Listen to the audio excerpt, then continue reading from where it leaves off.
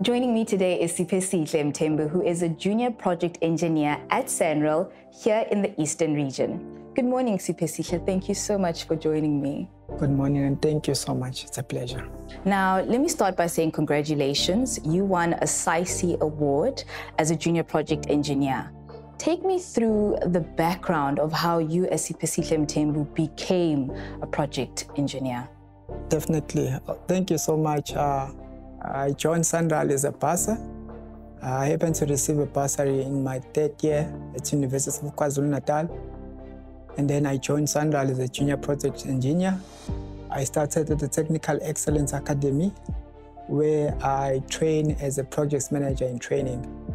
And then 5 years later, I joined permanently SANRAL as a junior project engineer. Wow, that sounds very inspiring. Siphesihle, now you were involved in a very big project, the repairs on the Mhlali River Bridge.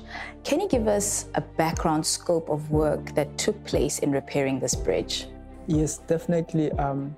So basically what happened is on the year 2022, we received some big floods. So the bridge happened to overtop. And during the flooding, and also the bridge shifted or dislocated from its original position. So what happened is we had to take the bridge back to its original position, vertically as well as horizontally.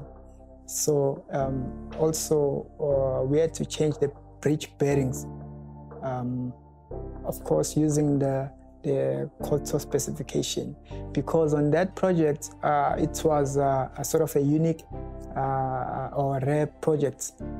On the specification, if you can refer to it, you will hardly find the specification that speaks to checking the bridge horizontal. So the engineer had to come up with a new specification or amend the contract or amend the specification. Now, this sounds like a very complicated project, and the fact that the bridge, if I'm not mistaken, is located on the N2, correct? Definitely. And also, SANRAL had given the project engineers a very specific timeline. How was it possible to do so without compromising on the quality of the work? So basically on the contract, we had NIDO Consulting, which is a consultant that has been involved in many of the SANRAL rehabilitation projects, where they repair bridges and so on and so on. So they, the staff that was working on that project was staff with massive or vast experience, of course, so they had to work for over hours, to come up with a repair solution. So the fact that the bridge is on such a busy highway, the N2, how did this affect the communities that use this road? Okay, basically because the traffic had to be shifted to a southbound direction, so we had to close one side of the carriageway. So basically, the motorist has to queue up to pass through the section where the bridge was demolished. So as a result, motorists has to wait for such a long time.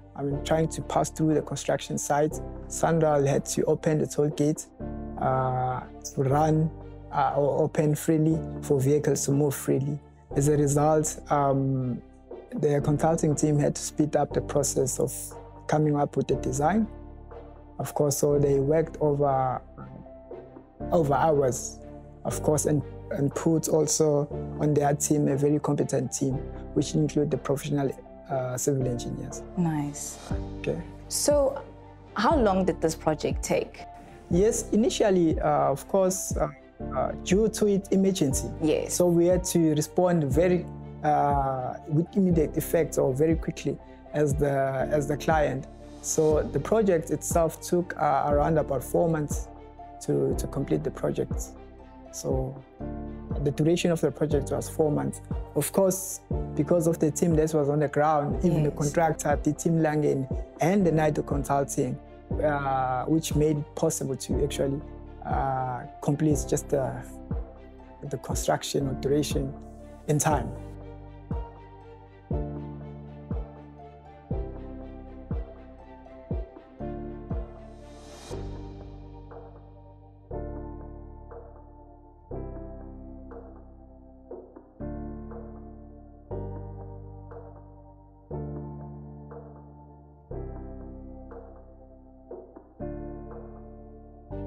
So is this something that has ever been done before? Absolutely not. Absolutely not. Having been involved not having been involved in many of the SANRAL projects, I've never heard of such a great initiative or great project. So absolutely not. Absolutely not. And for it to have been such a great project with so much innovation behind it, I'm sure there were a lot of risks as well? Definitely, definitely. Because these projects involve jacking the bridge vertically and horizontally. So the contractors team, we had to make sure that the contractors or labor are people who have a certification in terms of working on height itself. So also we had we applied for a special emergency to a DFFA, Department of Environmental Affairs, which gave us a special permission or authority to work on site. So that now and again they will come to site to do inspection to ensure that everything we are doing doesn't involve damaging the environment. Yes. So this was a first of its kind, very innovative, also very risky. How did you as Siphesihle test that this bridge was ready? I was definitely, as a project engineer, of course, a project manager, of course, I was the first one to actually drove on the bridge itself. So it was very fascinating. And after sort of a couple of months, getting sort of a frustration from the commuters and the motorists. And I remember the moment because, on that day when we had the minister coming to visit the site and open the bridge, we received a very warm welcome from the motorists. So every vehicle that was passing, so they would give us a hood to say, thank you, SANRAL, because they have been undergoing through this frustrating period where they had to use the one carriageway to pass over the bridge. So, yeah. Siphesihle, now, I'm not sure when the bridge was originally constructed. And now that the repairs have been done, how are you going to ensure that this doesn't happen again? Oh, yes, definitely.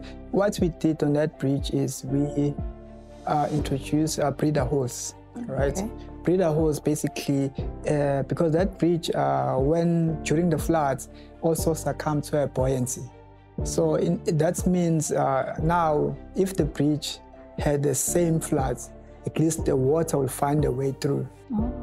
Drilling the breather holes, of course, will decrease the severity of buoyant force during the floods. Okay. Yes. Siphesihle, thank you once again for joining me today, and congratulations one more time on your SAICE award.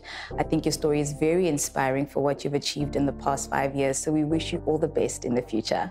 Thank you so much. And that, of course, was Siphesihle Mthembu, who is a junior project engineer at SANRAL in the Eastern region.